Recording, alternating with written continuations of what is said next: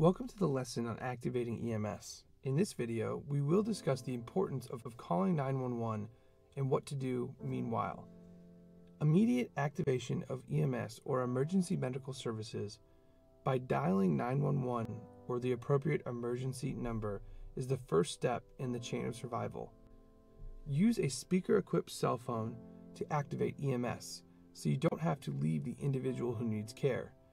In situations when a cell phone is not available, send a second rescuer or a bystander to call 911 so the injured individual is not left alone.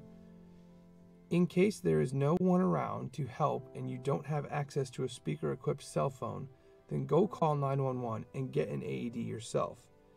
Make sure the scene is safe when approaching the individual. Shake their shoulders and ask them if they are okay. If they do not respond or react, they are considered unresponsive. Yell for help and immediately call 911. Stay on the phone until the operator tells you it's okay to hang up. The operator can help you make decisions and will not delay the arrival of additional help. Checking the individual's breathing. If they are barely breathing or only gasping, begin CPR. If they are breathing normally but not responding, roll them onto their side. This can help keep their airway open and prevent them from choking on their own vomit. Monitor their breathing and be prepared to start CPR if the conditions worsen.